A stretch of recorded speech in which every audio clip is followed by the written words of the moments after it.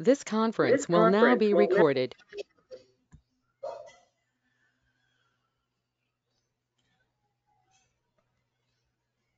And I know some of the students here attending from school like 8th standard, 9th standard students also. So if you guys, I know like you people already attended all the conditional statements, loops, and working with list, tuple, like collections, right? So also we have discussed how to create a function, how to create a module, how to create a package, and then we discussed more about file handling, and then also we discussed regular expressions, those things. So you just try to understand whatever, like you feel like okay, you can just try to understand those concepts, and some advanced concepts for school level, I don't think it's required, you can ignore it. But still, if you want to practice, you can just watch two more times or like two or three times the same video and try to understand the concepts. Okay. So in the last session, we discussed regex and the importance of regular expressions. We discussed like name validations, mobile number validations, email ID validations, right? Like that we used. Now, okay, so we do have working with this are again modules if you are aware, and then it will be very easy to understand. So what is module, how to use the module syntax if you are aware, it will be very easy to understand to work with JSON or work with database or work with whatever like cloud, AWS or whatever the platforms, right? So before going to start JSON also, we have a exception handling, right? So exception handling. So generally, so this is, I'm just giving idea how we write exception handling here in Python. So generally, we have a two types of errors when we write Python code. We get two types of errors. One is syntax errors, and the other one is runtime errors. So generally, we can say compilation error and runtime error. So errors in Python, compilation errors, okay, compilation error and runtime errors. Tell me some compilation errors. Any idea, anyone? Compilation errors.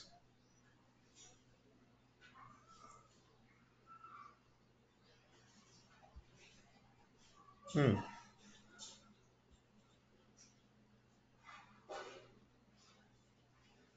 Syntax error is a compilation error.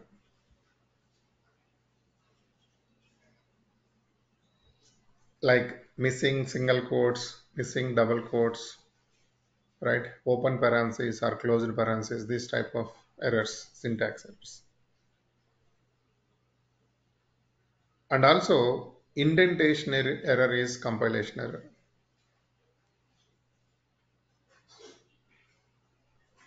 right? Indentation error is compilation error. So whenever if you are getting any compilation error, whenever if you are getting any compilation error, the compilation errors, it's a human error. That means Python says that I already provided the syntaxes. Before writing your code, you must aware of it, how to write that syntax. Let's say if I write print, you should know print is a function, then we must need to write open and closed parentheses. And then inside the quotes, you can write like this. Let's say now you missed this quote, or maybe you missed this quote, like closed bracket. Python, it will give you error. That is a compilation error.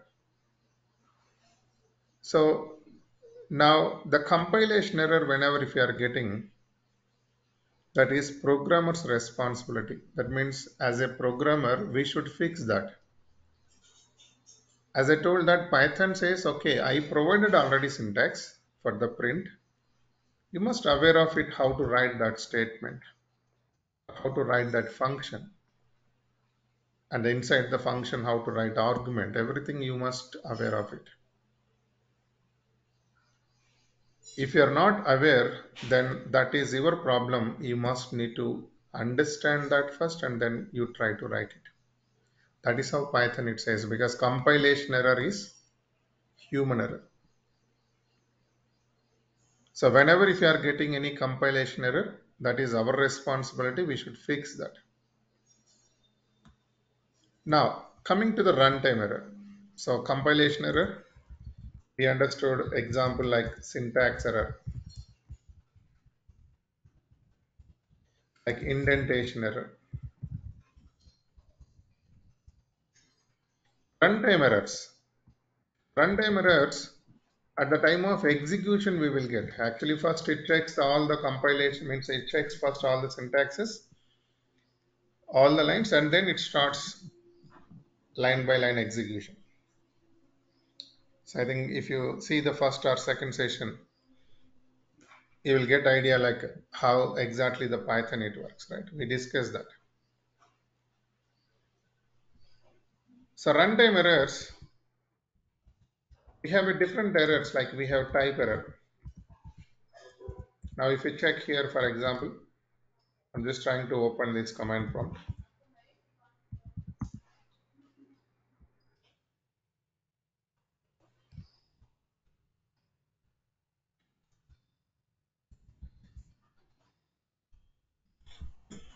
Okay, see dir of underscore underscore built-ins, if you check, you can see there are a lot of errors, right? So something index error, something module not found error, something OS error, something, you can see there are different errors, right? So here, so it included all both compilation and runtime errors. For example, zero division error. So this is a one runtime error. So like this, we can see here there are different errors. So when we get this at the time of execution, like type error, something index error, means like if you are trying to access index number, let's say indexes are available only 5, but you are accessing the 50th index, not possible. Key error, if key is not available from the dictionary but you are trying to access some key, not possible. That is a runtime error. Same way, zero division error, we just saw that. A zero division error is nothing but if you're trying to, let's say now, see, for example, when we use calculators,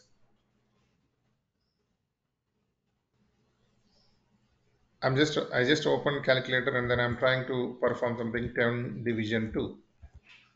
It is giving result. But if I use 10 division of 0, so the denominator now 0, so cannot divide by 0.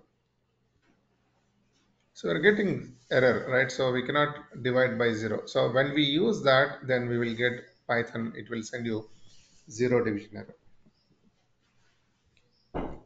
Okay, but what is this exception handling here? We are handling these runtime errors. Try to understand, we are not handling the compilation error.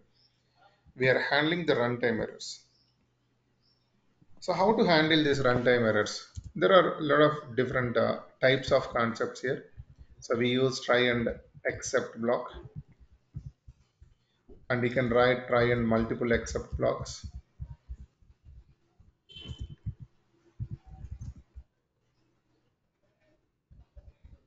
And we have a try except finally like this. I'm just see generally only for exception handling for my regular batches, I generally take minimum 4 sessions. means 4 hours, right? So 4 hours required to understand deep dive about this.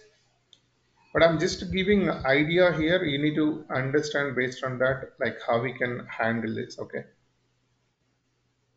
So it is not generally like possible to complete all the things in 30 hours what we committed or 30 days sessions means it excluded weekends, right? So it is difficult. But I'm trying to provide all the information, whatever the topics we have, and then how we are actually writing. So if you see the try and accept how we use, see now I'm trying to create a new script file.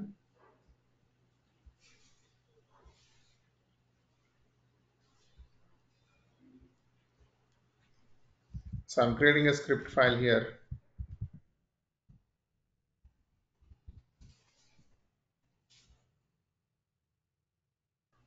and save as type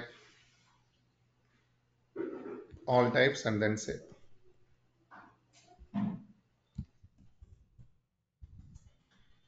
Now, for example, I'm taking some input, something x equal to int of input of enter a number. And then y equal to int of input of enter a num2. I'm going to take two numbers here. Something I'm performing result equal to x at division y and then print result. And then also I'm trying to write some continuation of the program by.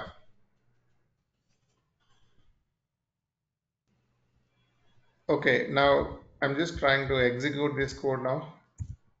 Python. You can use IDE or you can use normal text editor. I'm using text editor because we already discussed how to use PyCharm. So day23 underscore script dot py. Now you can see enter a number. So 10 and then 2 I'm giving, then result 5 and then by. Again I'm just writing 10 and then 0. Now see here, we are getting some error, 0 division error. Division by 0. So the second value I provided this denominator 0, so 0 division error, we are getting the error, division by 0 not possible. Okay, so what is the problem if you are getting this error? The problem is it is stopping the execution where in the third line now. So which means it will not execute the remaining lines even if the syntaxes are fine. It stops the execution abnormally. So this is called abnormal termination. So whenever if runtime error occurs, abnormal termination, it is stopping the execution, it is not executing the remaining lines. But now, even if you are getting error, I want to stop, means I don't want to stop the execution. I just want to execute all the lines here, even the continuation of the program. If you are getting error, just display some user understandable message saying that okay, this is a zero division error, division by zero not possible. You provide denominator value different value or second value different value like that instead of zero. And then I don't want to stop the continuation of the program execution. So that is possible with this try and except. So the syntax we write like this: try block first. We try in the try block. It's not like if else again. See, if else is totally different. If you write if else, that is condition based. But here, this is based on the runtime errors. So try block here. If the try block is success, then we can write except block and continuation of the program. So let's say if try block is success here, and then directly it will go continuation of the program. If try block failed, then it will execute except block, and from there it will go continuation of the program. If try block failed, then only except block is executing. Let's say now we just observed 10 division of 0 not possible. So I don't want to stop the execution, just execute this except block, then go to continuation of the program. Like that we can do. Okay, so now see here. The same code I'm going to write inside the try and except block.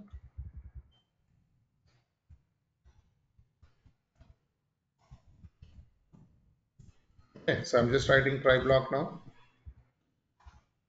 Only this statement I'm trying to write in try block, and then except block print. We don't know what is error assume, then I'm just writing something went wrong.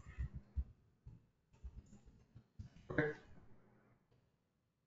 So the only thing is I don't want to stop the continuation of the program. Now if I am executing again, now if you check 10 I am giving, 2 I am giving, same result 5 and then 1. Nothing difference. But when I'm trying to provide second value as 0, now it is not stopping the execution.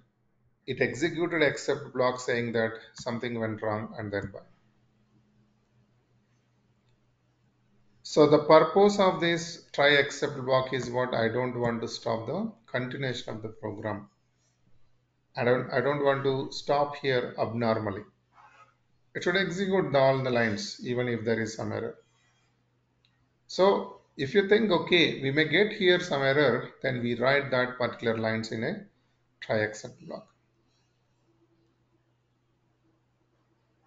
Now, what is then try except and try and multiple except blocks? Now, for example, see the same code again I am writing, and I'm just trying to write here instead of the value, assume that I'm going to provide something Python. So I'm providing Python, but it is trying to convert as an integer. It is not possible because it's a characters and we are getting a value error.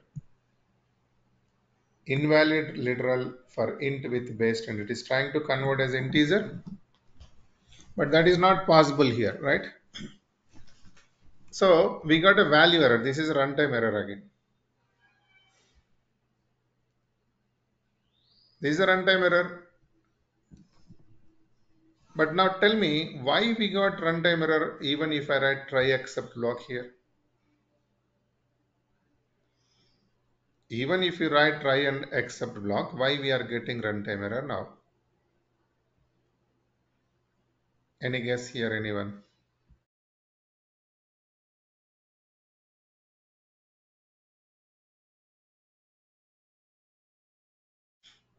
Guys are with me?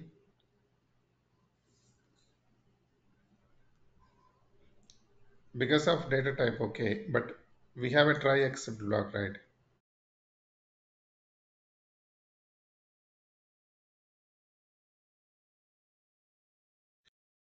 Exactly. So the error it occurs outside the try block. Okay. So try block started here, but error it came here. Try block is starting here. Error it is coming outside the try block.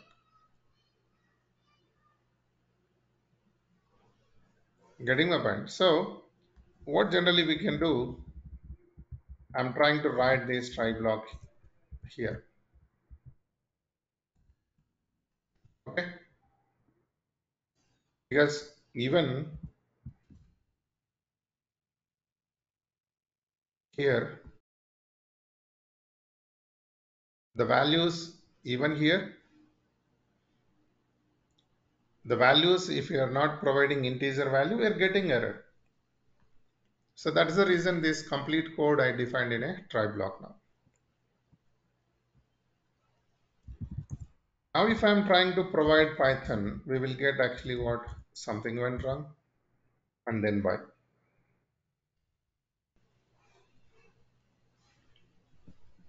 Because now we defined this code in try block. Okay, but what is that something we don't know, right? So the end user maybe they'll not understand what is this something. So with the try and multiple except blocks, we are going to write like this except block. And here, if you observe the possibility errors only, we are going to get either zero division error or maybe value error. Just now we got that. So I'm writing whenever if I'm getting zero division error, this error should be same name what error we are getting. It's a case S2. We should provide the same name. Okay. So except zero division error. If I'm getting this zero division error, then I'm trying to print something denominator or maybe second value should not be zero here.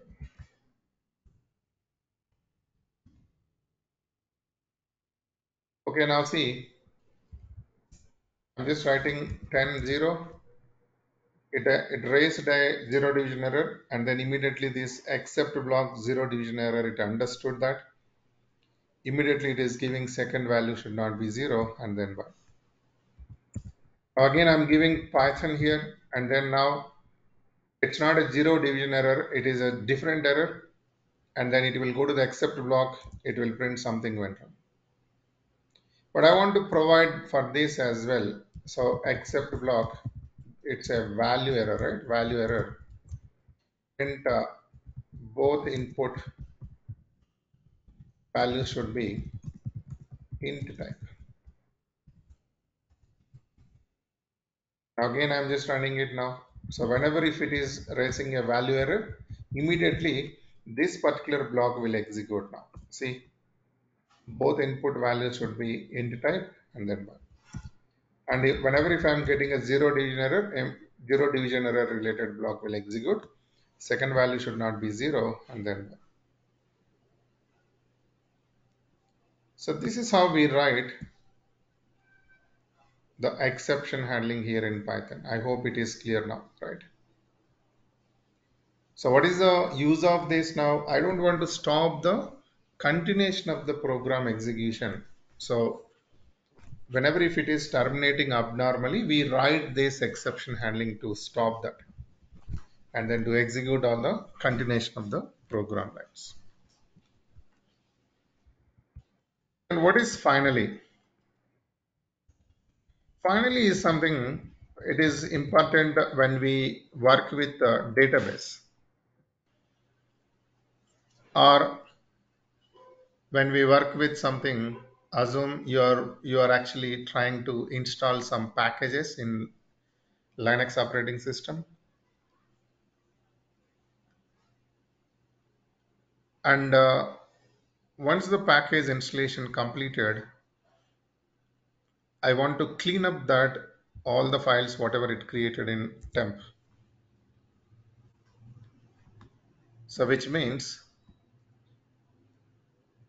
the finally block here in Python,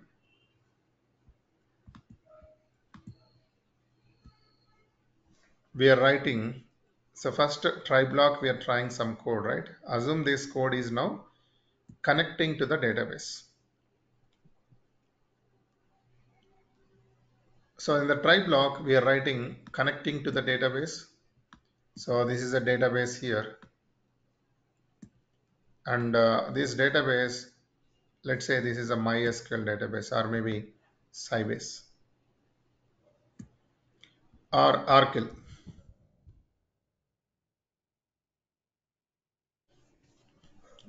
And for some reason in this project, for this database, there are limited connections. So means only assume that only 2000 connections can connect. So at a time, 2000 2000 connections. 2000 connections easily you can connect. Assume there is a limit for that connections, only 2000 connections.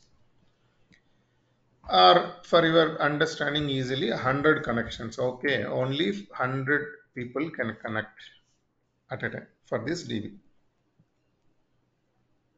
Now there are a database team and then they are connecting for their like some queries they are executing, and some other teams also connecting for maybe getting some data, something like getting some records based on maybe their requirement is different. And parallelly our Python script also connecting to the database and executing some queries, and then assume your Python code not closing the connection. So it keep on connecting and executing the queries, keep on connecting and executing the query, but not closing the connection. So what happens once 100 connections over, and then new user or new connection not happens now. So new user cannot connect because the limit only 100. So this is something deadlock situation. So no one can able to interact with the database. So this is very danger, right? So generally it will be more connections, but I'm just giving example. I'm taking 100. Then what is the solution? Whenever if you are writing any Python code, once the process completed, you must need to disconnect this. Once the process completed, you must need to close the connection. You must need to close the connection, right? That means what? In that case, this connection is open now. So this closing connections we write in finally block. Why only in finally block? You may think, okay, we can directly write here. Try block is here. Okay, so the syntax is like this. Try block is here, and then something except block here, and then you may think, okay, instead of writing finally block, we can write here continuation of the program. Anyway, even this try block failed, continuation of the program is executing, it will close the database connection. We think like that, right? No. Assume that try block failed, except block is trying to execute, and in except block also having some issue. By mistake, maybe we have added some junk here, means some wrong code. And this except block also raising exception now. If except block is raising exception, it will not go continuation of the program. It will stop the execution here in the except block. But this is very rare cases, but still there is a possibility. So if except block is raising an exception, it will not go and execute the continuation of the program. So if you write here the connections, assume that the first line it connected, second line having some error. First line database connected, but second line having error, then it raised exception. But connection it already happened, right? And then it raised exception and it came here, and then here also there is a problem and it is not going to the connection closed option. So if you write a finally block, no matter whether try block success or fail, no matter whether except block success or fail, finally block must executes. So which means in the try block first line we defined for DB connection. Second line we got some error. It came to the except block failed. Finally block will execute first and then it will go to the continuation of the program. But since final except block failed, finally block will execute and it will stop the execution. It will not go and execute continuation of the program. I hope it is clear now, right? What is the purpose of finally? So this is one use case. The another use case is what? For the cleanup purpose. Cleanup is what? Let's say there are some 5 packages we are installing, and while installing the packages and all, the installation related, maybe the temp files are generally, we can see here percentile temp percentile in Windows also. We can see here like there are temporary files, right? It generated. So these temporary files, maybe it's a plugins, or maybe it's a some temp files whenever if you are trying to open some, let's say now we are using GoToMeeting. So the GoToMeeting support files, maybe it generates in temp file. After closing that, automatically it will clean up. Same way, whenever if you are running any particular package, it creates some temp files in Linux also in the temp folder. But those files which it should clean up. That means what? Once the script completed, it will clean up. But where generally we write that cleanup process in the finally block. Why again in the finally block? Assume that here there are 5 packages we are running. 4 packages successfully executed and fifth one having some issue. And it raised exception also in the except block also having some issue. Right.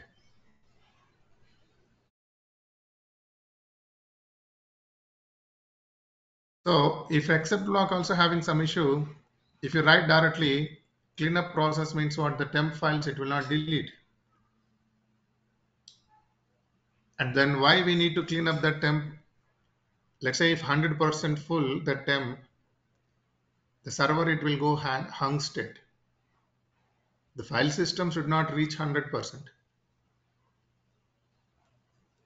So if it reaches, if it goes to hung state, and then who is the culprit? Our Python script.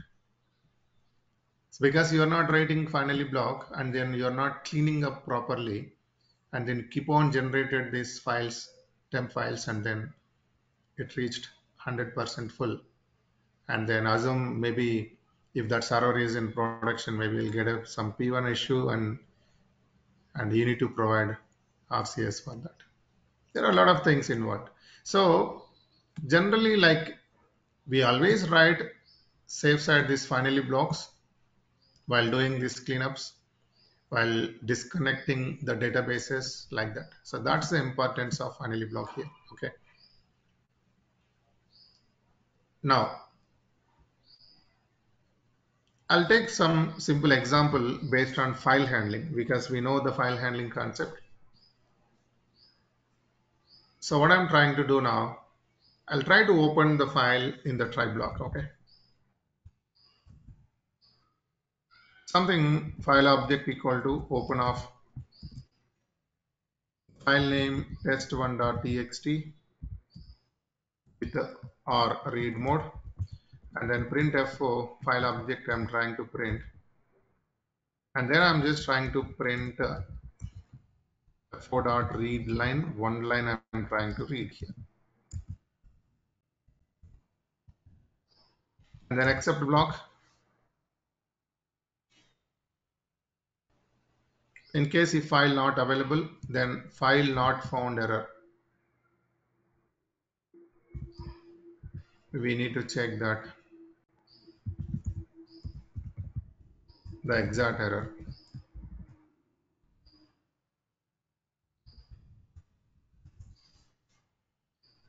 There is a file not found error. I'm trying to copy this. So in case file is not available, then I want to print this error. Print given file not exist. That's the reason it is not opening. Maybe some other error which we don't know. Maybe I'm just writing safe side this except block. Something went wrong. Let's try to run it. So read line is a syntax error.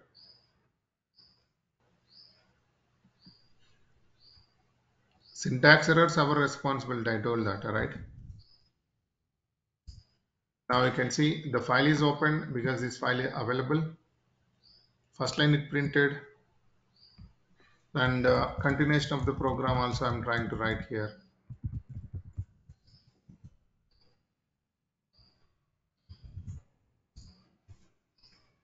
It is giving all the outputs. Okay, now I'm just trying to open this. This file is not available, and then see the given file not exist by. Assume that I am using f4.close is here. Now what happens is f4 is not defined. Why f4 is not defined? F4 will create only if in case the file is opened. Now this file object closed actually. But if file is not open, this FO it will not create, right? So FO is nothing. If it is nothing, then why you need to close the file? And it's giving error saying that name FO not defined because it's not generated that object, that variable not created.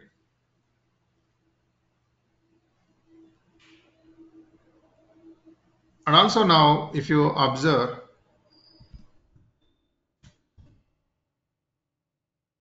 since this file is not exist now, we are getting the given file not exist and file not found error we got. So what I'm trying to do now, I'm just taking some variable none, something like maybe some FO equal to none, which is a null value. And this null value I'm taking here, none is a null value. If FO not created this, means see, if file is opened, then FO, it will create a file object and then none it will replace with this file object. If not created, then FO value still it will be a none only. So I'm writing now finally block. In the finally block, I'm saying that okay, if FO value, if it is not equal to none, then close this. See the finally block now. I'm saying that if FO value not equal to none, that means what? When it will be not equal to none? Only in case if file is opened. File object will create.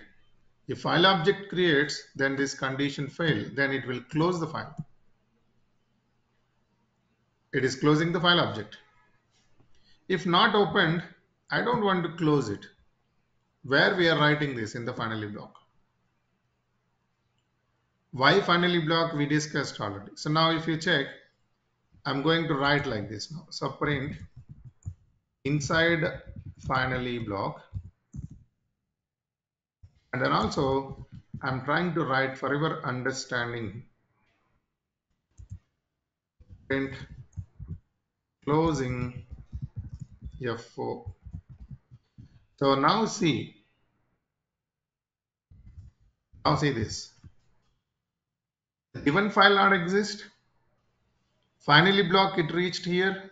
Except block it executed at the given file not exist because this open file, the file is not available. File not found error it raised. The given file not exist, it executed, and then it is going to the finally block because all the times finally block will execute. Now it is there inside the finally block, but this condition wrong now because FO value still none, closing FO not executing. But let's say something test1.txt, this is available now.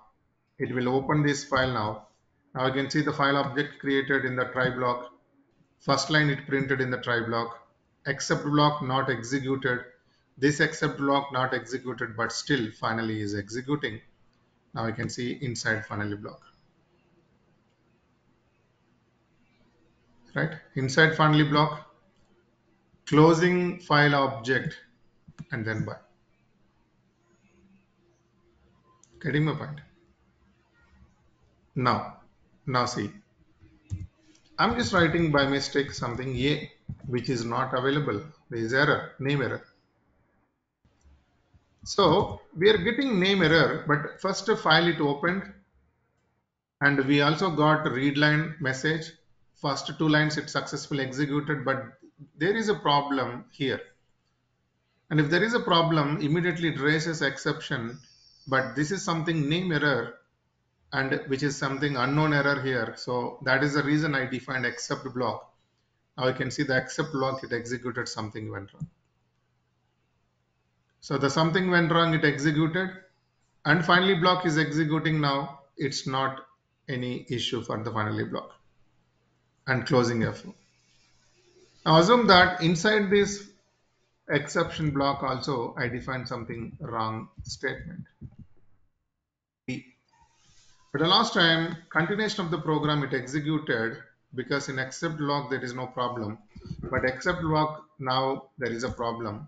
Now if you observe here, you'll get complete idea. So first FO it executed, printed first line, print A problem. It will execute this except block. Something went wrong, it executed, and then B, which is an error in the except block, it is stopping the execution, but immediately finally block will execute. Inside finally block closing FO, it closed the file object. Later it is giving the error messages. See this. Now if you observe here, continuation of the program is not executing, but finally block it executed. So that's the importance of finally. Whenever if you are cleaning up something, or whenever if you are closing something, file objects or database connections, we use this. Okay, so I hope it is clear now. Right.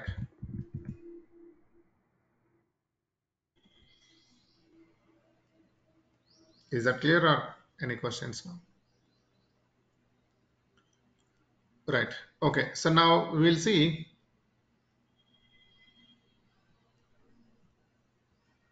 working with JSON. So for all this, like we know, for only file handling, we no need any module. But if you want to read any other extension files, we need a modules for that. So whenever if you are working with something like working with the JSON or working with the database,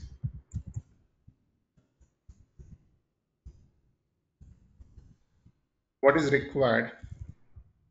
The required things here, okay? You must aware of file handling concept, how to read the data, how to write data, because we are going to use the same again. Also, you must need to aware of JSON module name.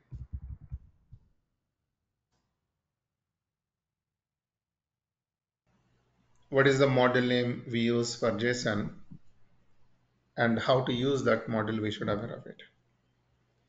Similarly, for working with the database as well, we should know what is the module name for the database and then how to use that module. So the modules concept we discussed in detail. We covered that how to create our own module, how to check where all the built-in modules available, and how to use those built-in modules. Also, we discussed how to install third-party modules and then how to use it. And what are the different syntaxes available? We discussed two different syntaxes, and then if you are using two different syntaxes like import, module name, and then how to use the property, we discussed module name dot property name. And second syntax, we covered that from module name import property name, and then if you are using that syntax directly, you can access the property. But what is the advantage, what is the disadvantage, we covered, and then packages concept also we covered. Combination of or collection of modules is a package.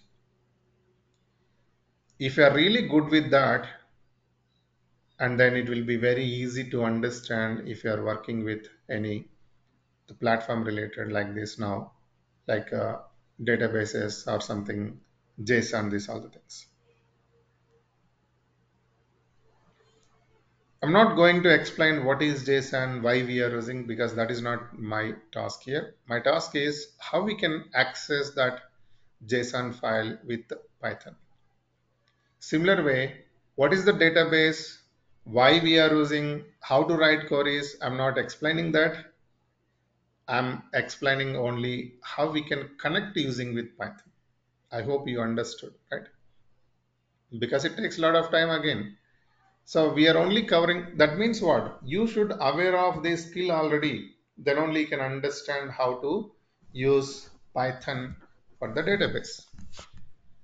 Let's say if you ask me question like, how we can automate AWS with Python, you should aware of it AWS as well as Python. Then only you can automate that.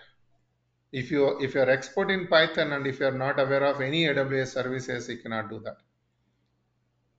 So whenever if you are working with platform related, we must need to aware of platform knowledge as well as this Python skill, and then we can combine these two with some modules and we can simply write the code. We can automate that. Okay, so now we will see the JSON module and try to understand whenever if you are working with any like third party modules or some specific the platform related. The first step you need to understand, no one knows these concepts. It's not like simply like, we know what is list means, you can understand simply, you can theoretically, and also the practical example, we know how to check the methods and then how we use. Because that all are small concepts. But if you go to the module level, there are one CR plus modules, right? So if you see the PYPI, we already discussed there are 1 crore plus files. Each file is one module, we can say. There's many modules available here. No one knows about these many modules. No one knows all modules. So based on the requirement, what is the module, how to get that module, and what is the documentation, we should find out that documentation. And then we copy the code and then we edit based on our requirement. That is how exactly we do in real time. Okay, it's not like opening the file and directly writing the code, right? So we're not AI machines, we don't know that. So we need to search that and then we copy it, we modify based on requirements.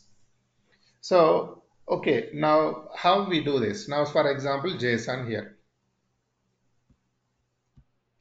Assume I don't know what is the model name for JSON. So what is the first step? We should find out the model name.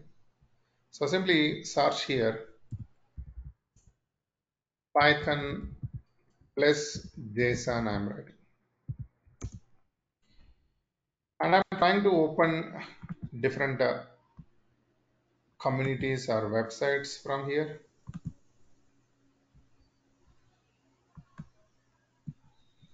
First, I'm checking is there any different names for these JSON modules or only one unique name. I opened almost 5-6 websites and I'm checking Python JSON. Just check what is the module. Import JSON. And also it mentioned this is a built-in package. So means it is already available in Python. Once if you install Python, by default JSON package is available. So we can simply, without installing anything, we can simply go to the interactive mode and then import JSON and we can verify like this. Yes, it is available. So this is a built-in module. Okay, this is a built-in module like RE, regular expression module we used right in the last session like that. Okay, so we observed something. This is a built-in module. And JSON, okay, if you want just a brief understanding, JSON is actually what syntax for storing and exchanging the data. JSON acronym is something JavaScript object notation. This is acronym, right? So JavaScript object notation, instead of calling this name, calling the first every word first character, JSON, like that. But the purpose is basically exchanging the data between servers. Like whenever if you are working with something APIs, most of the time the data we will get in a JSON format. And that JSON format, if you want to read, you have to use this module. Why this module is required? We observed, okay, JSON data, it's not like a normal text file data. So we need to understand that JSON data, how it is, and then if you want to convert that like a Python dictionary style and all, we use this module. Let's see now. I'm trying to again verify in Python documentation. In Python documentation also, it is saying import JSON only. And similarly, some other websites also I'm randomly checking. Yes, it is same. And then check here,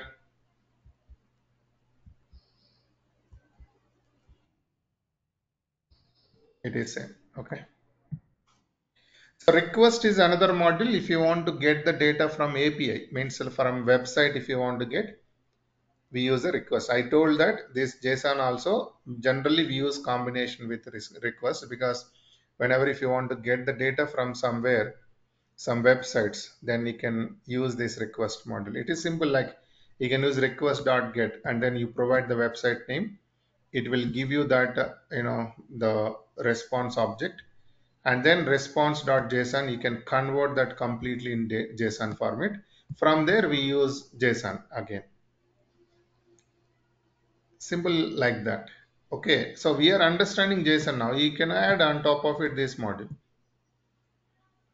So we are trying to read the data from JSON file, but whenever if you are actually getting the data from any web, it is giving in a JSON format, or if it is not giving, then creating in one variable and converting into JSON format like this. So for that, another module, request module using.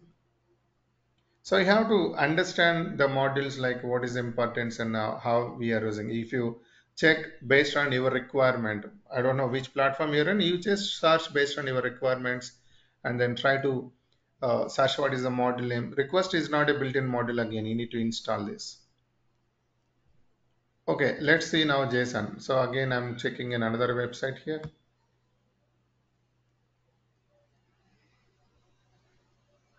It mentioned again import JSON. So everywhere, everyone saying the module name is JSON. So we decided that it's a only one module, it's a JSON. Okay. Import, import JSON. And then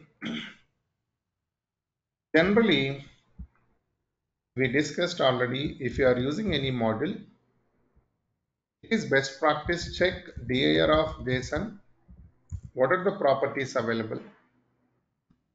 There are some properties now we can see, like coder, something decoder, something dumps, something encoder, loads, scanner, like that, some properties. But I don't know anything about this property as well. Okay. Because I just searched this module. We are not aware what is this module about, first of all. And how to use this module, we don't know. Now, slowly I'm trying to understand this documentation help of JSON. Or maybe if you're not satisfied with this documentation, you can search in Google, or maybe you can use some chat GPTs nowadays. We have, right, a lot of resources, and you can see what exactly this module uses and why people are using. Check some examples so that you'll get idea.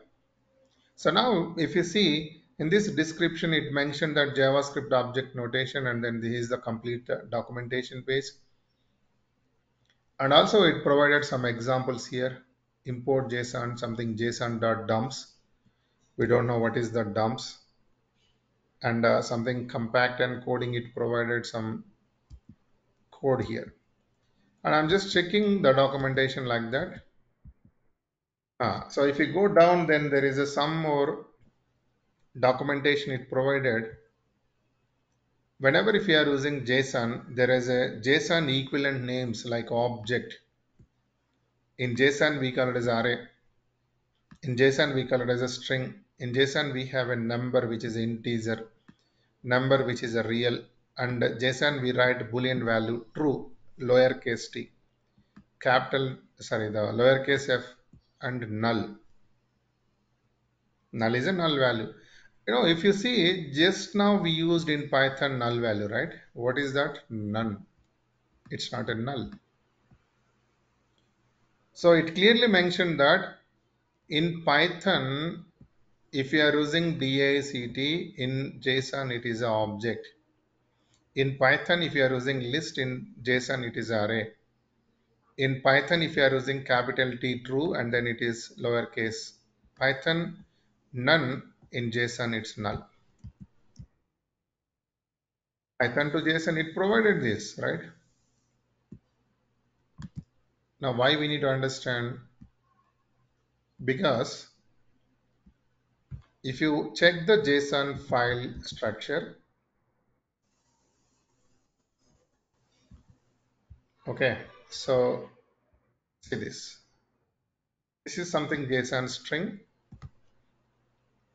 If you observe, it is as it is like Python dictionary.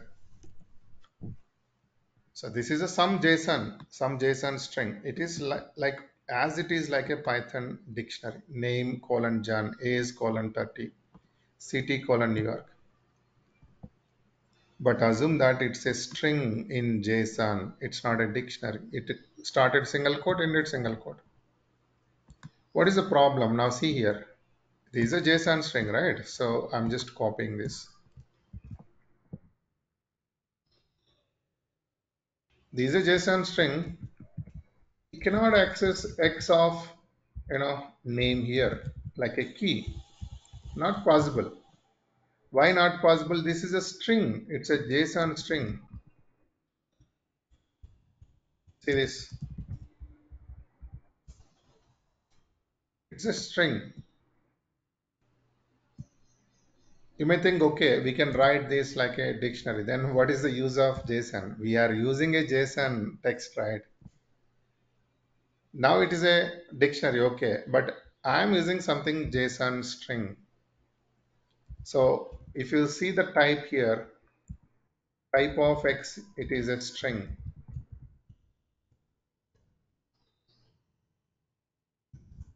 Type of X, it is a string. But it's a JSON string basically because the string type, if you check here, it says JSON string. So from this string, my requirement, I want to access only name, or I want to access only age, I want to access only city, or maybe I'm going to write some more river understanding car, and in JSON there is a JSON string, right? In JSON it's a null, means I'm saying that car null, car is not there. And then also I'm going to write something married. So John is actually married. I'm writing true. Married, true. Some other information I'm giving. And this is a boolean value. Don't provide in a quotes. There is a null value. Don't provide in a quotes. If you provide in a quotes, it treats like a string again. So I'm writing lowercase t because I'm writing a JSON string. I'm not writing Python dictionary. Try to understand. So if you're trying to print this now, it will give you as it is the text. It's a string and then print x here. It will give you as it is text. See, as it is printing. Cornell married true. Now, if you want to access this based on the key, first step is what? We should convert this. We should convert this JSON string to Python dictionary. So try to understand, we are converting JSON string to Python dictionary. This is one case. Another case, maybe there is a JSON file. So I have to convert this JSON file to Python dictionary. This also we should know. Same way, assume I'm actually trying to write Python dictionary to JSON file. So you should also know this Python dictionary to JSON file, how to write it. Or maybe only Python dictionary to JSON string, how to convert. That is the reason the equivalent names you should aware of it in the documentation. We just copied that. Because whenever if you are copying, automatically it will change this if you are using this mode. What is the first one? JSON string to Python dictionary. You just search. Actually, if you see, there is actually here concept JSON.load. But I'm trying to search it here. Is it correct or not? See this JSON.load. So JSON.load function is present in Python built-in JSON module. This function is used to parse the JSON string. That means it will actually convert into Python dictionary. And there is a one more JSON.loads. We observed these properties here.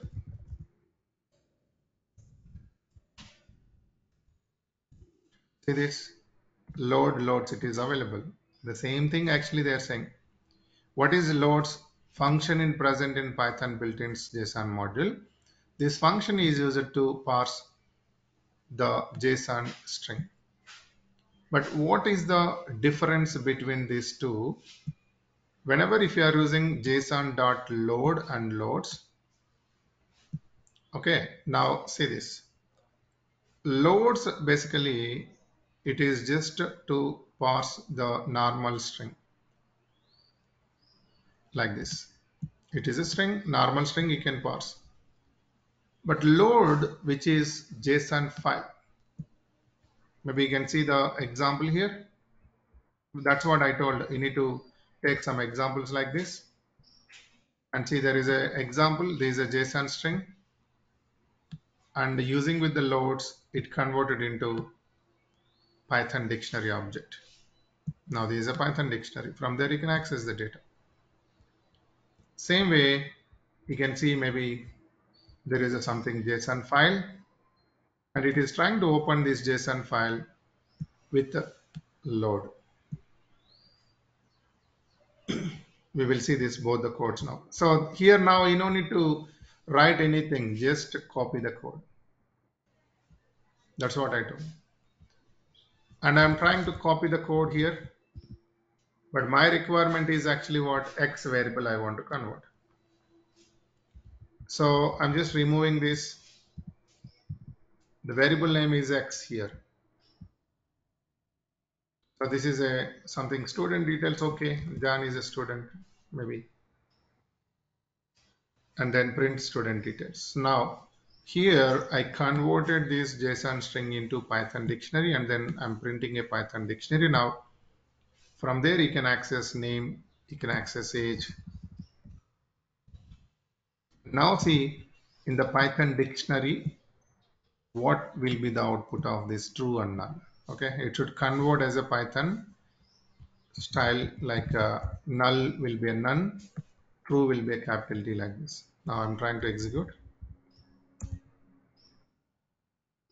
There is some syntax error. JSON.load, JSON not defined.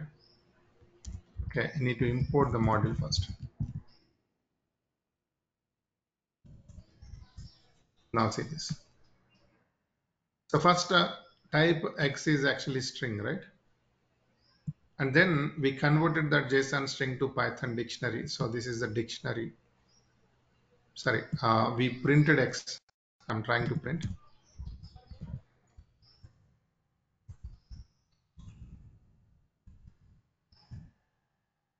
here I'm trying to print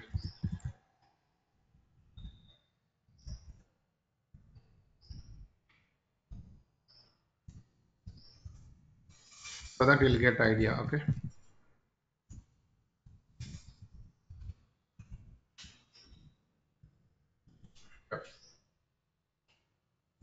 Now see this. So first time it's a JSON string.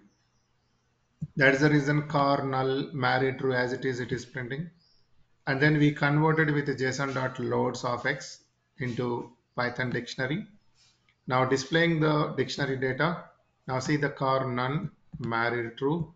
So once if you converted, you can access the data, whatever the values based on the keys. That is possible. So that's the reason we converted it into JSON string to Python dictionary object. Similar way, there is another syntax here, which is for file. Now let me try to create something data.json. This is a screenshot, but okay, I'm just trying to copy the same code.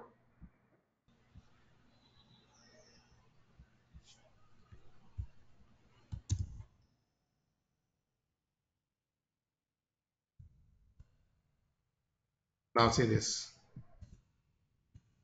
What we are using JSON.load. So we understood two things here. JSON file to Python dictionary.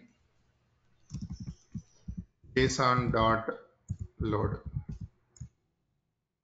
JSON string to Python dictionary. JSON.loads. Okay. These are the properties we are using. And fine. So now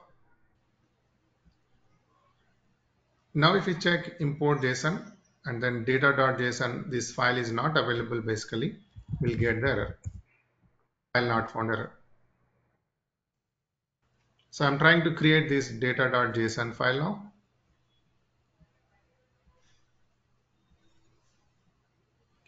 Data.json, save as all types. And we need some JSON file content. See, this started with like this quotes, right? Or I'll copy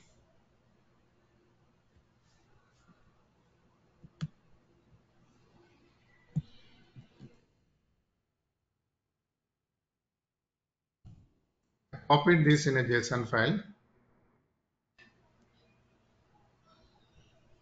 and I'm going to write here name, age, city, car null, married true. Okay.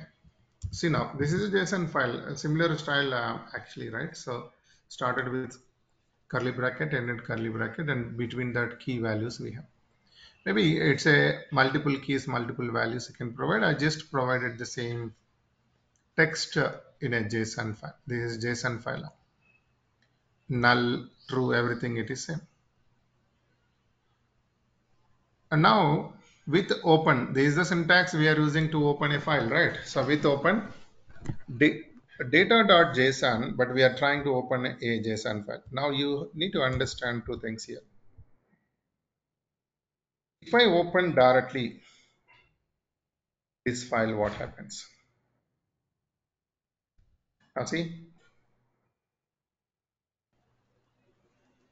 I'm just trying to print here for I in JSON file, print I. Okay, I'm not using any JSON module. I'm directly reading the file as it is like a normal text file. What happens now? It will read like a normal text file as it is printing. Now, even if you assign to the variable car null, it will be there as it is. You cannot define in Python as a null, right? It should be a none. And you cannot access this data based on the keys now. So just it is directly we read the string and we printed it. So what is the advantage now we are using this JSON module once if you are reading the file, we are converting that data into Python dictionary object. So that's the reason, see, opening the file is okay, the same syntax. And then before assigning to the variable, we are converting that data into JSON.load of that JSON file, which means that object we are converting into Python dictionary object. So data, it is a Python dictionary now. If you check the type of data, it will be a dictionary. And then now we don't have these keys here, right? So keys are different. What are the keys now? Like name, something married, I want to use that.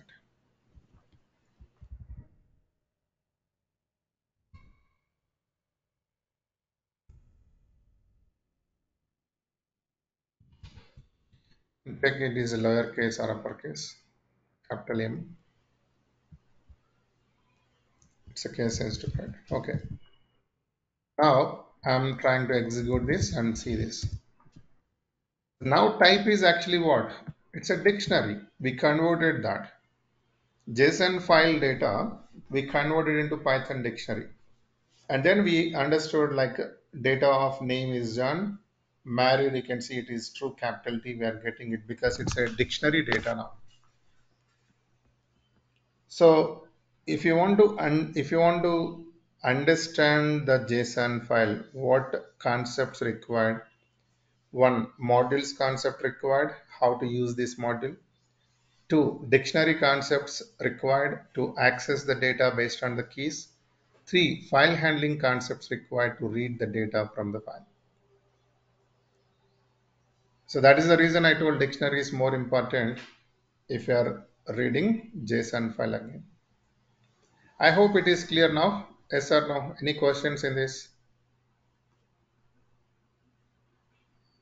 Yeah, we'll take a break now, small break, 5 minutes, and we'll continue. I'll be back in 5 minutes. This conference will now be recorded.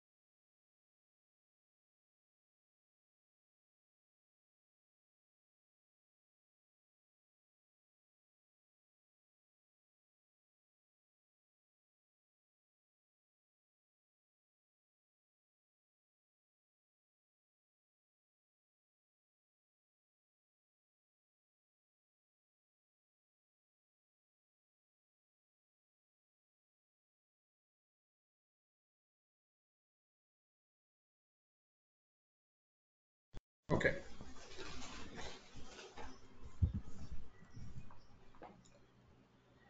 Now, same way, we should find out, see the code now, right? Everything I copied and then I modified based on my requirements here. That's it. Most of the times we do the same, okay?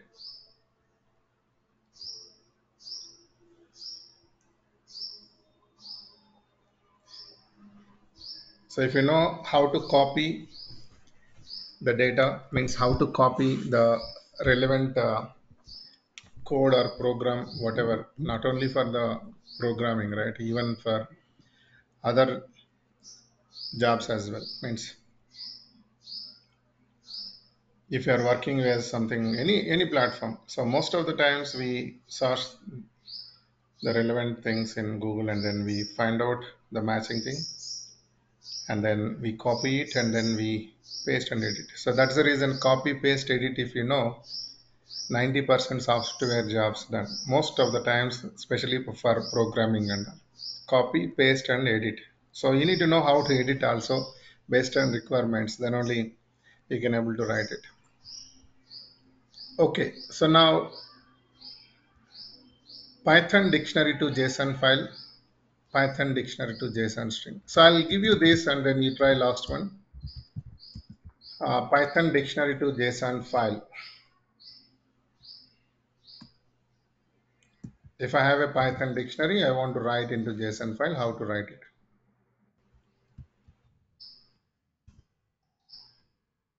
And it is saying dump.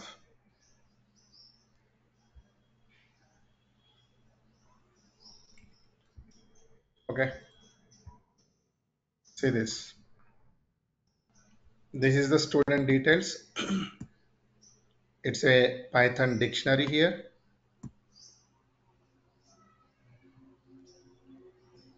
And then you can see converting and writing the JSON object to the file with open sample.json with the write mode as file object and then dump that student details with this file object.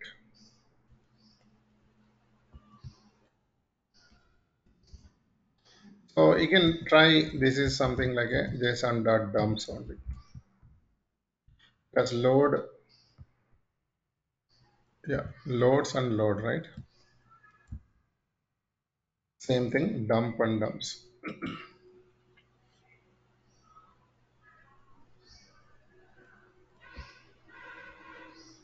I copied the code and then see here.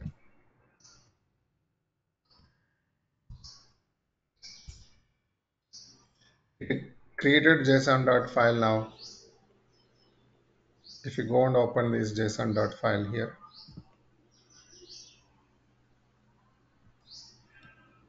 what is the file name? Sample.json. Here is the one. See this file it created. And the best practice always try to write this what something married true for our understanding, so that we'll get idea. This is a dictionary, right? And something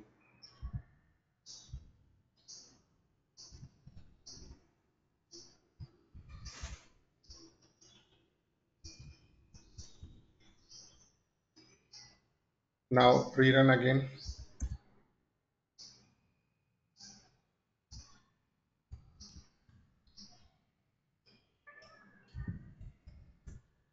Now it actually overriding this. You can see automatically it changed this true lowercase none, it replaced with null. So this is possible because we are using JSON module and trying to dump this into JSON file format.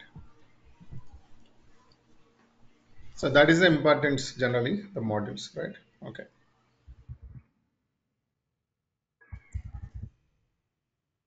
Now, if you are working with a database, the first step you should decide what is the database you are going to use. Okay, there are a lot of databases. Like maybe if assume you are using my thing MySql and the SQLite 3 by default we will get with Python. So SQLite 3 module you will get by default. So if you want to practice, even if you don't have any databases in your system, go with SQLite 3 so that you can practice with like Python how we can actually interact with database. Okay, just search SQLite 3.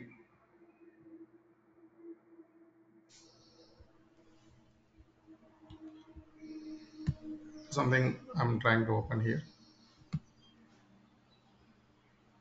Yeah, we can see and see like don't copy as it is. Now if you observe here print, it's a function, right? But they define like a statement. Maybe this code they written in Python 2.0 versions.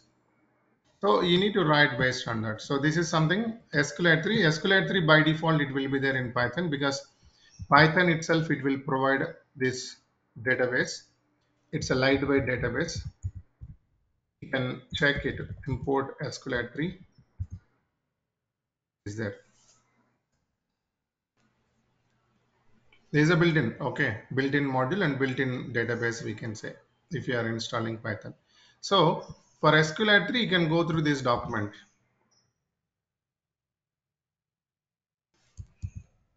You get idea. Similar way, for example, we have Oracle or we have a Sybase or MongoDB,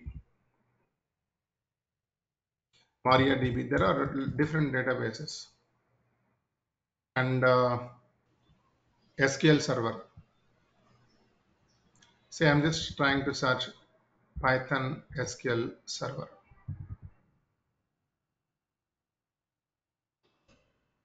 and we will get some. This SQL Server. It's a Microsoft product, right? So we'll get some. What is the database model? Now we need to understand one important thing here. If you are good in maybe programming languages like C language or C++ or Java, we use a ODBC. ODBC is a driver which is open database connectivity,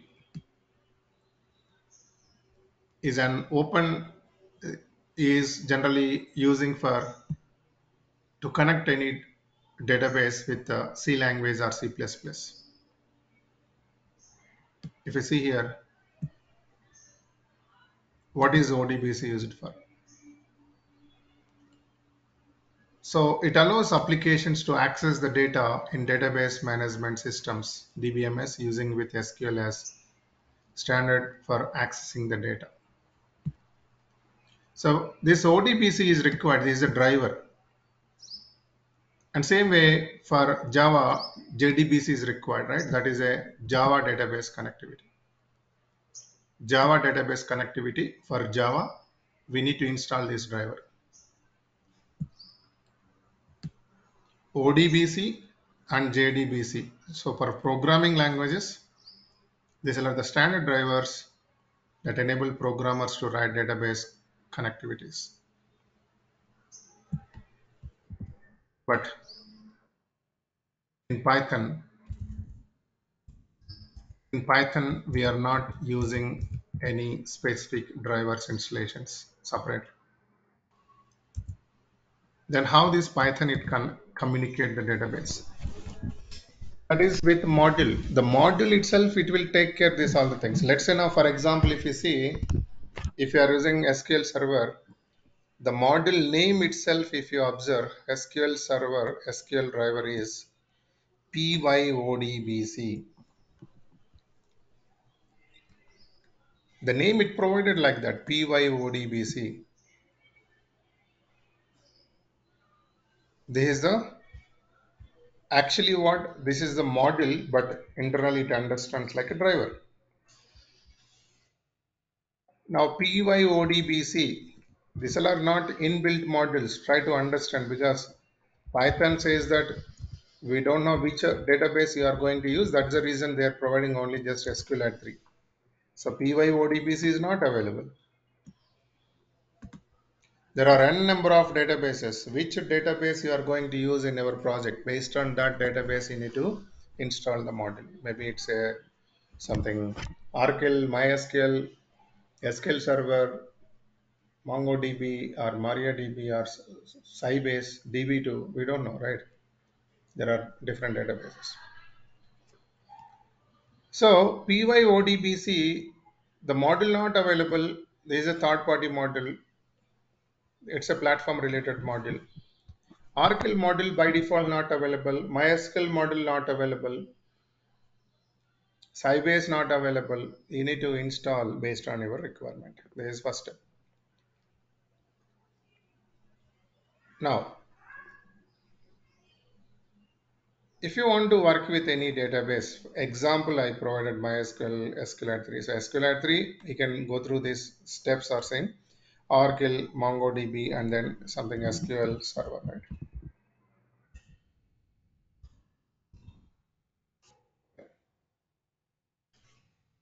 There are some steps we have to follow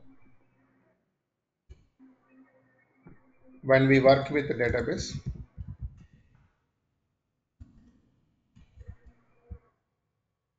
The first step is database should install.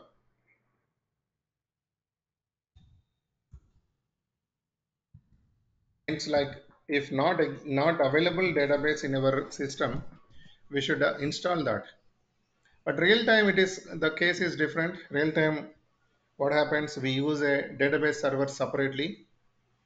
For that, our Python code will connect to the database server and then it will execute the code there. But if you are practicing this in your local machines, you need to know. You need to install the database. By default, database is not available, right? If you are using Windows, Microsoft, Windows 10 or Windows, whatever the operating system. So database should install. Maybe if you want to, let's say you are already using Oracle or something MySQL in your system, then okay, you can just install the module name and then you can work with that. We will discuss that how to work. But if not install, you need to install based on your like what you think, like what databases you want to use, and then you just try to install that databases first. My suggestion, if you don't have any databases, Python, if you want to understand, just use SQL3. By default, it is available. You can just go through that document.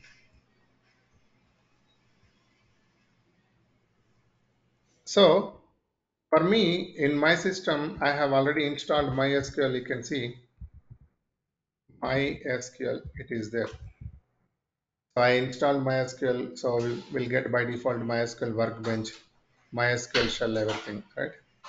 There is a MySQL shell. How to install? You just go through that steps. Okay, download that file and then go through it. And once if it is there, then Python should install. Means Python also should be there to work with that Python plus database. We already installed Python. I'm just giving ID. And then Python module for the DB database. So what is the module? Let's say for example, how to find out the module name? That is easy. We just found that there is a module for SQL Server, which is a PYODBC. So for SQL Server examples, for SQL Server module name we just observed, this is the module. For SQLite3, it's a by default database. SQLite3 itself is a module name. Now I want to check same thing for MySQL, same thing for Oracle. Okay. So what is the module name for MySQL? I'm just searching now. Python plus MySQL. I'm searching. You can take like third-party websites also like this, or if you first time if you are searching best practice, you find out this from original community. So that is the reason again I'm just checking from original community, MySQL community here. In the MySQL community, connector Python coding examples. Yeah, it is there MySQL.connector itself. So that is the MySQL.connector module name. Or I'm writing DB name and then module name.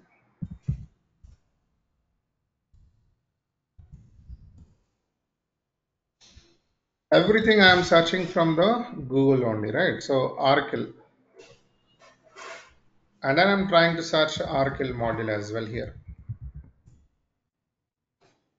Official community can take first.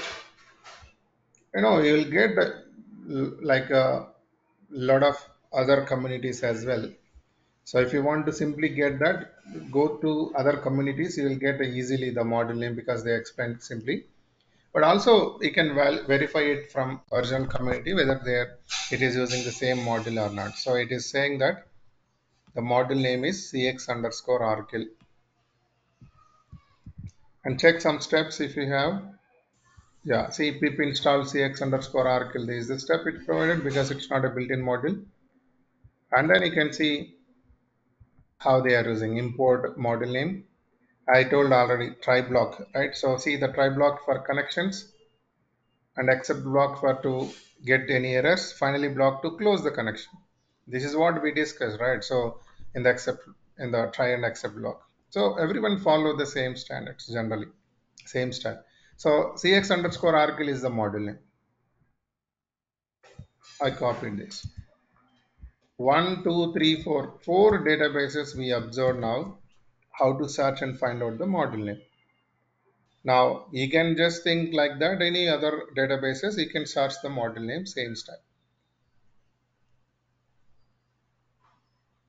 Now what is the next step? The next step is the common steps for databases.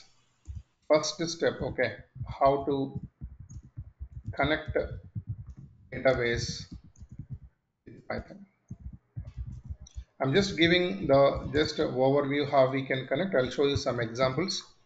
Like we will see CRUD commands, create, read, update, and delete like that. Now, first how to connect. So generally these steps we follow like this. First, we need to create a connection object, create a connection object. Okay? And then the second step is create a cursor object. And third, with the cursor object, execute SQL queries, whatever like queries you are trying to run it. And then close the cursor object. And then close the connection object. That's it. Whatever database you are using, these are the common steps. Now we will take simple understanding. I'm going with some random examples now. SQL, sorry, the MySQL and Oracle and SQL Server. Let's see whether it is following same steps or not. I'm not concentrating the try blocks things now, only just for connecting and then executing the code. I told 5 steps. Now let's see, first starts with some, here it is Oracle. Before that you need to import the module also. Import module and create a connection object. Okay, I'll write like this. So now if you check, first step is what? Import module. This is the first step. Based on these steps, I'm copying so that you'll get idea. And then what is the second step? So first step itself, create a connection object. We need to provide that username, password, and then if you're connecting in localhost, just localhost, that server host name we will provide, and then we will connect based on this. So something I'm just only taking till here.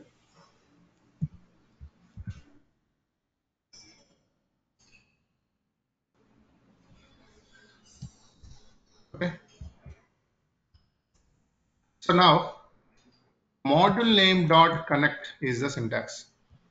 Module name dot connect is the syntax, and we provide username, password, and then localhost. It will check in the localhost this DB connection, and then it will create a connection object here. So this is object, okay, connection object. And after that, this is a creation connection object. Sorry, connection object, and then we should create a cursor object. So cursor object is something, whatever the name you created for a connection object, we use like cursor equal to con dot cursor like this. And this is the steps are same for any database. That's the reason I'm just giving idea. See here, con dot cursor, it created cursor object to execute any query. And then cursor dot execute, and then we are executing the query. So cursor dot execute,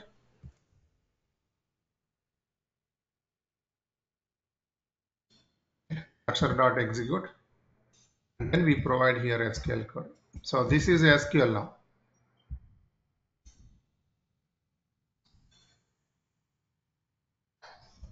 And you should know the SQL right here. This is SQL query. Only these two steps Python now. And then here SQL query we are providing. So that is executing the SQL query. And then later close the connect cursor object, finally close the connection object. Check whether they are closing or not. See that cursor dot close, con dot close. If it created their closing in the final block, that is okay, but I'm just trying to close now. First cursor block, and then closing the connection block, con dot close. So these are the steps we follow for any database. It is same. Now we understood Oracle. You can see for MySQL, or you can see for any other databases. Just try to just check random steps. See this now. Connected, created a connection object, not executed any query then. Just created a connection object with the same MySQL dot connector dot connector. Dot connector means module name dot connect. Username, password it provided. And then local host details. And database name, if you want, you can provide that, but first you need to create a DB name, right? So not executed any query. So maybe I'll show you this in a different way. Yeah. Here is the one. See, created a connection object, created cursor object, and then executed with cursor object. And then after that, you need to close that. So there is no closing here. But you must need to close. That is the best practice generally. Must need to close, but okay. Steps, if you see, these were MySQL, right? You name it any database, it will be same. So imported the module. MySQL.connector is a module name. Dot connect, username, password it provided, and then created a cursor object. Cursor object, how it created? Connection object dot cursor. So what is the connection object name? MyDB. MyDB dot cursor. And then it created what? Cursor object, and through cursor object we are executing the SQL query.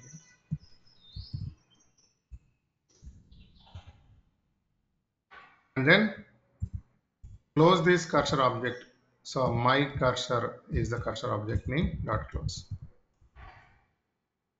MyDB dot close. That's it. So you can randomly check any database. These are the steps. I'll just go through now some. Since I have MySQL, I'm trying to copy the same code here, and I'll edit based on our requirement, and then we'll see. Okay. Let me just copy first here. And before that, let me check whether this module already installed. I installed already this module as well. Okay. I have MySQL. Also, I installed this module. So if you check import MySQL.connector, it is there. I installed. You know how to install the module. Pip install you can use. So if I run the code day23 underscore script.py, you can see no error. Okay. And then I'm using localhost. My username, when I installed the database MySQL, I provided my username as Babu, and password I provided as 123456, I think. Let me check. Not 56.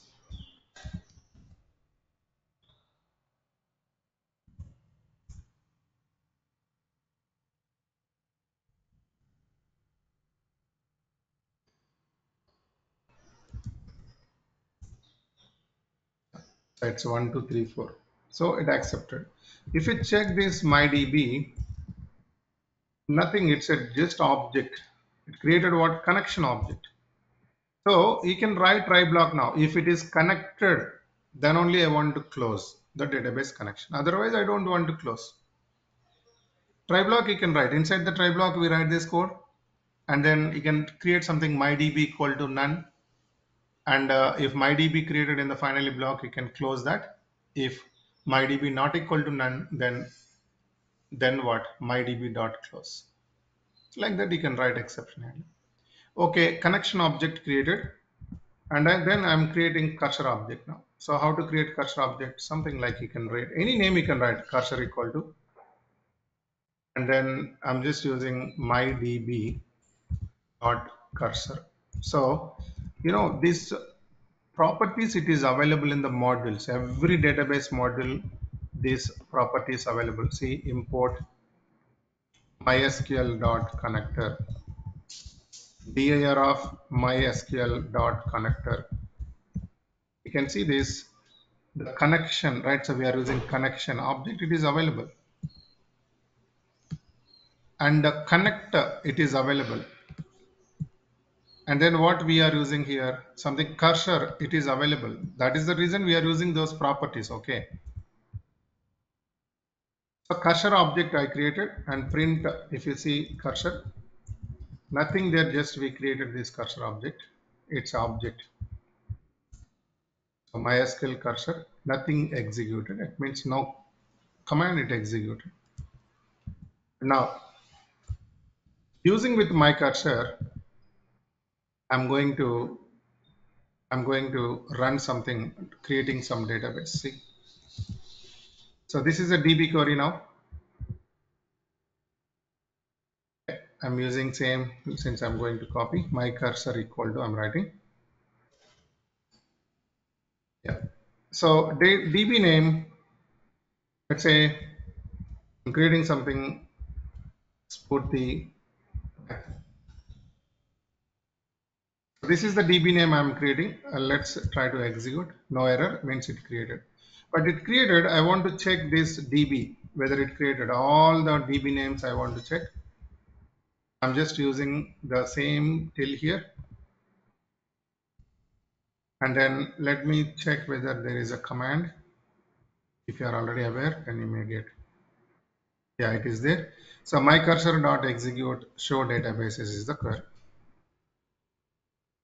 So whenever if you are reading the data from the database, the data it comes in a tuple format. We will see that. So my cursor dot execute and show databases is the command to display all the available databases, and I'm printing that all the list using with for loop here. So Spurti Python we created. Now you can see Spurti Python it created now.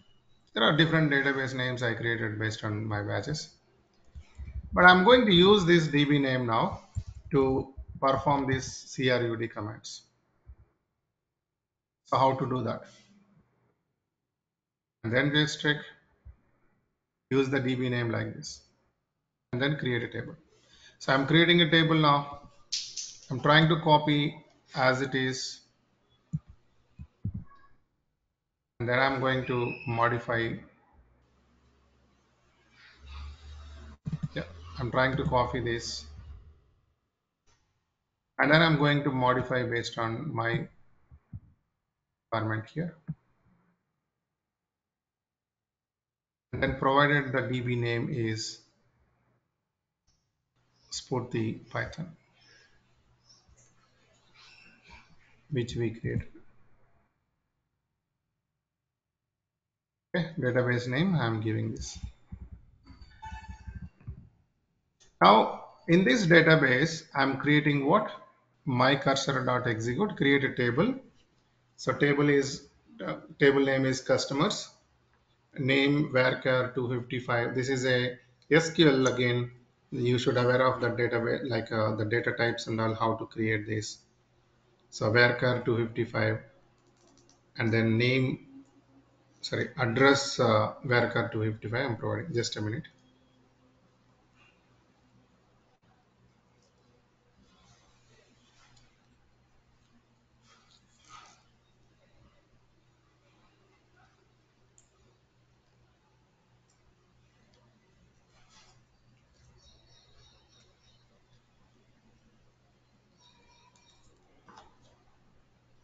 Okay, so it created now table, right? So let me, let me run this. It creates a table under Spurti Python. There is a some error, my cursor, mydb.cursor, and then cursor name is my cursor only. Where is the error then? Line number 11, there is a syntax error it is showing.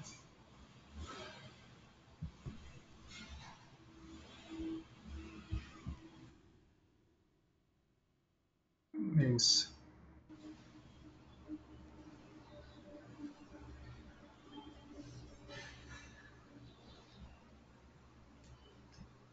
yeah. So two times actually I provided, it seems here.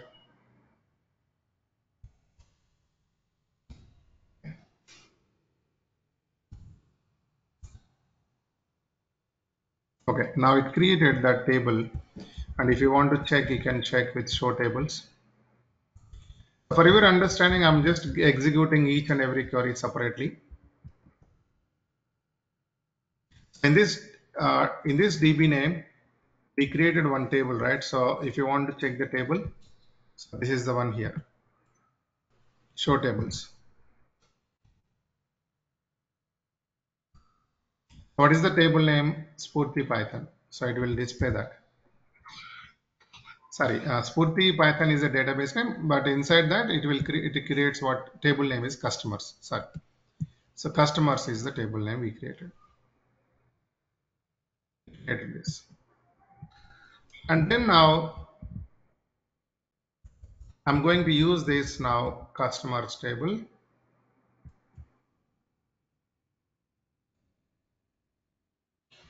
and I'm inserting some data. So you just copy these commands, already it is there. So this is how inserting the data, my cursor.execute and commit to save.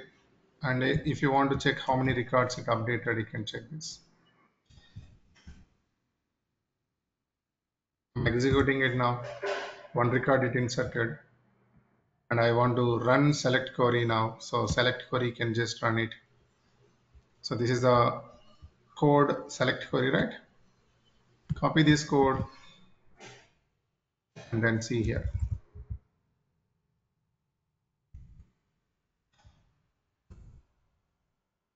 On these lines. Okay, so you can just copy and modify. That's it. Now, if you see whatever the record we added, it is displaying. But are we using, like, am I connecting SQL shell or SQL workbench to execute these queries? No, right? Everything I am doing with Python code only.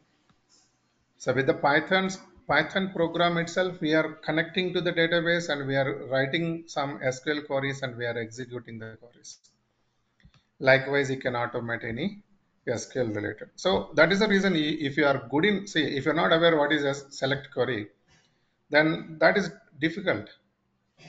So you must aware of that SQL queries as well to run this, right? So that's the reason Python skill, that platform skill, and then how to use that platform related modules, you aware of it. So I hope it is clear now. So how we are connecting and then how we create a database, how we create a table and how we insert the data, how we execute with selector. You can follow the same steps, update and all. So you can see delete, update, those things also similar kind of steps. So any questions in this now? Anyone?